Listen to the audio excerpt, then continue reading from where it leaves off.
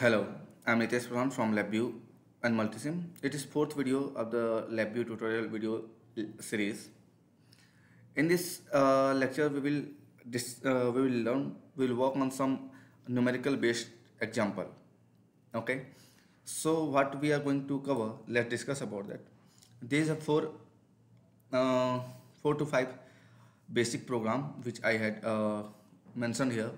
We will try to write a code for all this program and we'll try to learn. So let's start. So our first is the bar to Pascal conversion. Okay, bar to Pascal conversion. So right click in the front panel,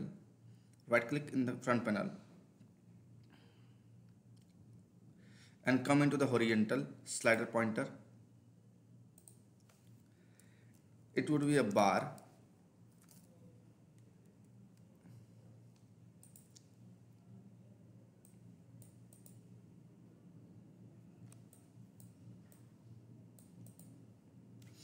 In place of, you can take this vertical pointer also and give the name bar, and 1 bar is equal to 10,000 Pascal. Okay, so here I am taking the gauge to measure the Pascal. Let's increase some size and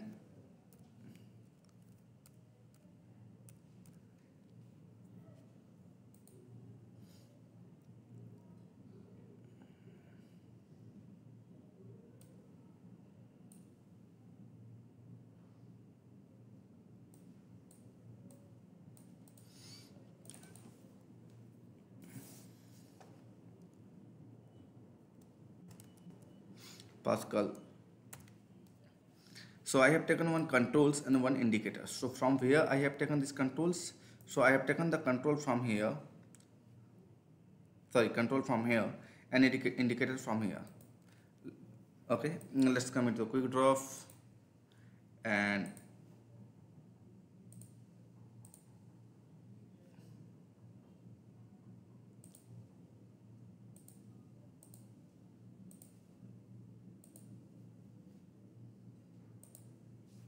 okay, no, not like that. Also, it's not good.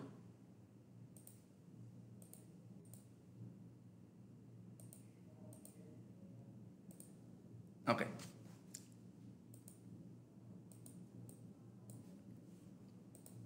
Now, right click here, come into the block diagram, come into numeric, take a multiply functions, and right click, create constant and insert. So how can you create constant? First right click, open the label, right click here, touch this node, right click, you will get create constant, create control, create indicator, create constant, 10,000.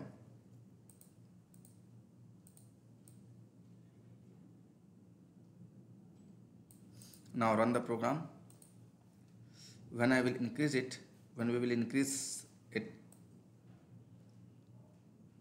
for 2, it is 20,000, 4, 40,000.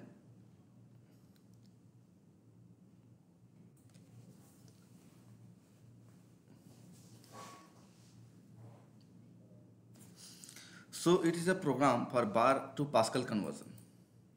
In place of this, you can write a small program like this. You can change it, you can replace it into the numeric controller, and you can replace it with the replace, right click here, anywhere, and replace and numeric indicator and bar and Pascal. You can write a program like this.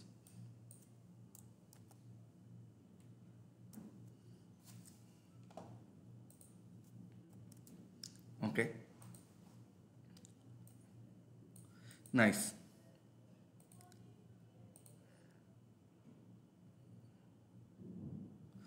Let's go into the another example.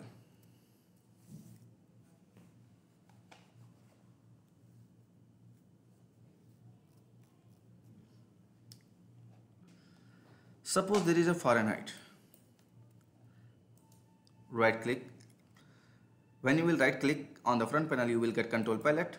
In the control palette here, you will get different kind of the style, different style. Like you can see here, I am getting the silver classic. Okay, so silver style. In silver style I am coming, and in the silver style there is thermocouple. Here I am taking the thermocouple.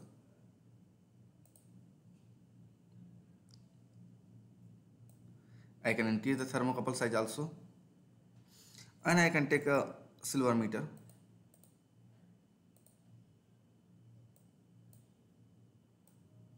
We can write, we can give this minus 50 to 100. Let's see.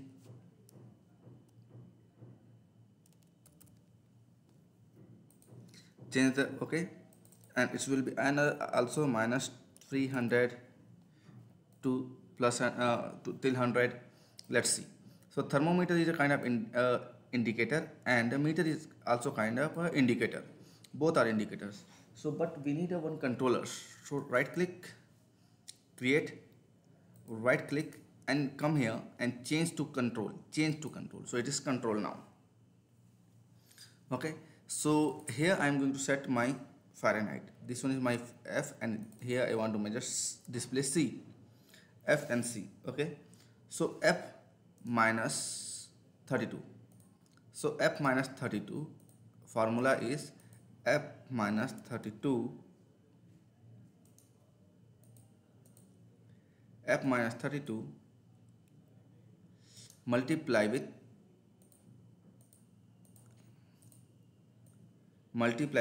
5 by 9. So here I am going to create a 5 by 9. So it is a multiply function, but before that 5 by 9. So here create constant, put 5, and create constant 9. 5 by 9. Okay, it is 5 divided by 9. Now make a correction. Run the program. Here I am going to increase the temperature near about 250 degrees centigrades. Here I am going to set the value F is equal to 0. So centigrade here I am getting near about. So to check the proper value, I can open the digital display. 18 minus 18 degree. Suppose it is a 100 minus 100 degrees centigrade, and this one is minus, okay, 400 degrees centigrade, plus 400 degrees centigrade. Now here I am going to run the program, and when I will increase it,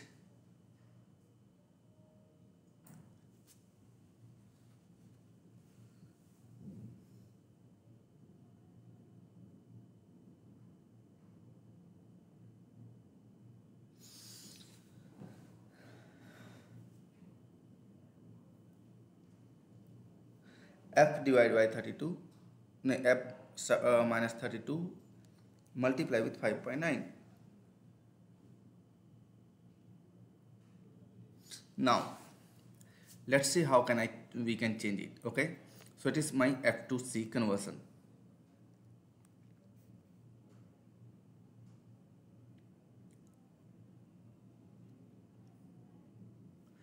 Let's go into the another example, program, and average up two numbers.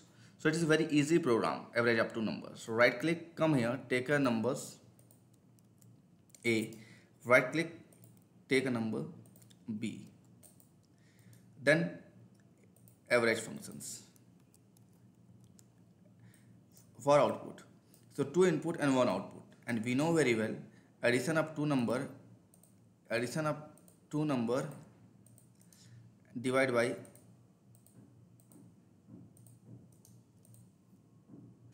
2, and it is a formula. Addition of two number divided by 2 is formula for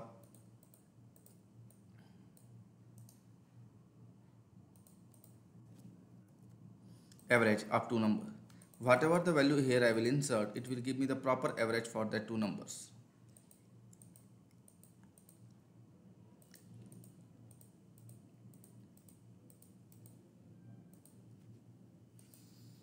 Okay, nice.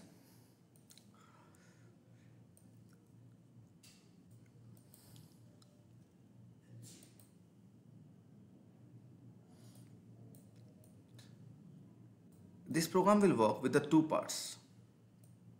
In the first portion, okay, in the first, this program will work with in a two parts.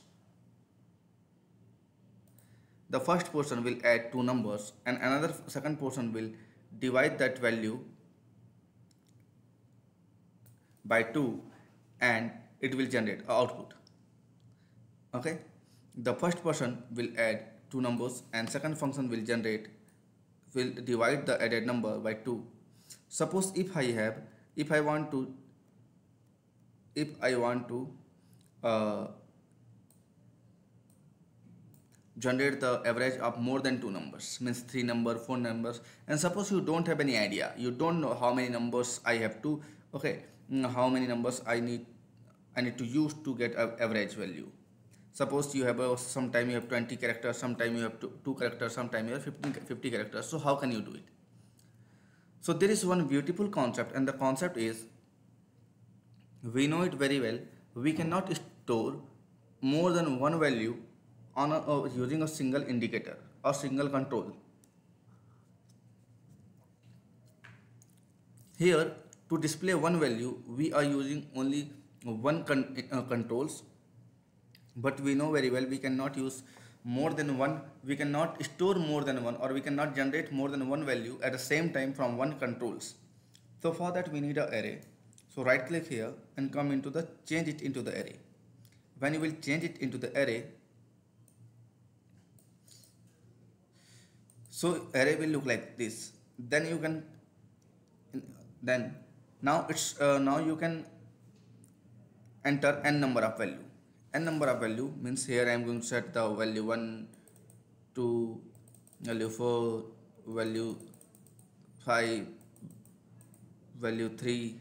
Okay, you can extend it and you can put other value also. Now we know very well there is a one beautiful program is here, and the program name is add array element. So take this program and we know, as I explained on the lecture number 2, we can add two number very easily.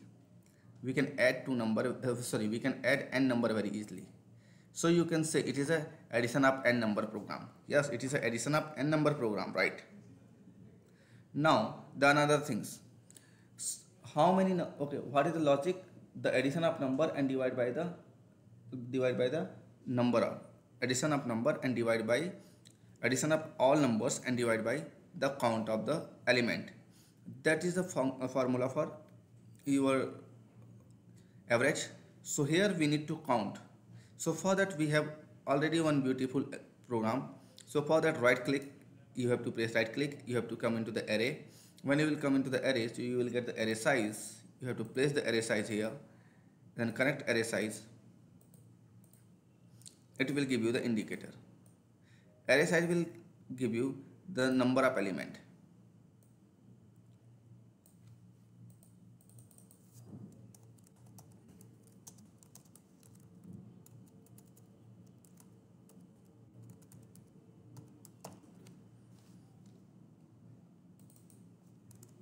Number of element.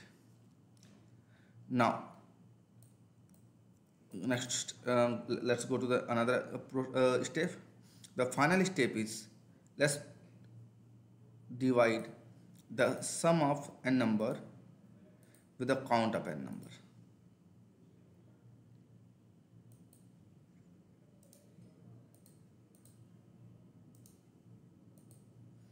So it is an average AVG of n number. It will give you the average of n number.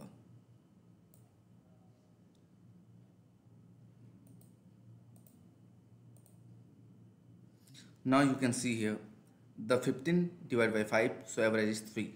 If I will add one more characters here, 16, 17, 18, 6.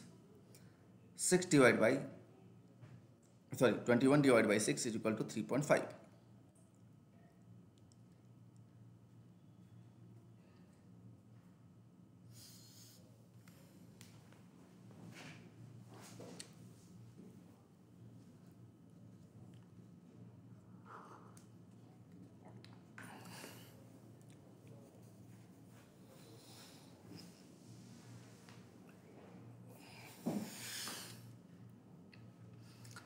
Now let's go to the last example, and the last example, and that is the find the odd and even number. So for that, let's take a numeric control. Using this numeric control, will give the input for odd number. Sorry, we'll give the number, we'll enter the number, and we'll try to find out the particular number is odd or even. So what is the formula? If any number will, okay, if we divide a number by 2 and the remainder is equal to 0, that means that number is an odd number, sorry, even number. So here there is a very beautiful functions, and the function name is the quotient and remainder. As I mentioned in the lecture number 2, we will use this program. So let's use the quotient and remainder functions. Using this quotient and remainder, when you will divide it, okay, let's, so here, and lower section give the value 2. Whatever the value you will enter here, okay, it will, this function will divide that value by 2, and if and only if the remainder will be 0, then our numbers will be odd number, sorry, even number. So how can I measure? How can I measure, and how can I find out the my particular number is equal to 0 or not? So for that, there is a comparison palette. Right click, come into the comparison. When you will right click on the block diagram, you will get a function palette, first column, third number comparison. In the comparison, in the first column, third number, first column, second number equal to 0 functions. Take it, open the label.